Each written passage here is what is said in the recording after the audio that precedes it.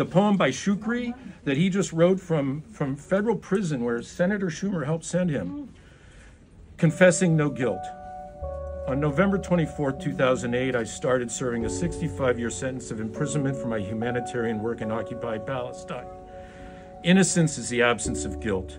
The evidence is compelling. I occupied my mother's womb, my modest home, my woman's heart. I have not occupied a people, their soil, their sea, their sky.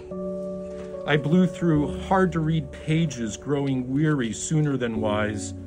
I have not blown up neighborhoods, their streets, their homes, their lives. I burned candles, calories, incense, and a few bridges to lost loved ones. I have not burned mosques, churches, schools, olive trees, and body parts.